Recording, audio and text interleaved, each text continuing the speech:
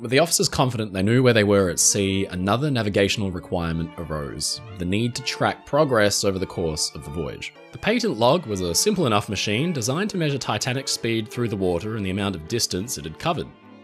It was mounted at the very stern of the ship and essentially comprised a simple rotator, which was similar to a ship's propeller. It was cast over the side and attached to a box with a long cord. It was towed behind Titanic and would rotate through the water at different speeds depending on how fast the ship was going. A series of gears drove dials which registered how far had been travelled in miles according to the rotator in the water. A register up on the docking bridge at the stern of the ship showed the readings. While Titanic was at sea, it was always towing the log behind it, and the readings were checked every 2 hours by a quartermaster on duty.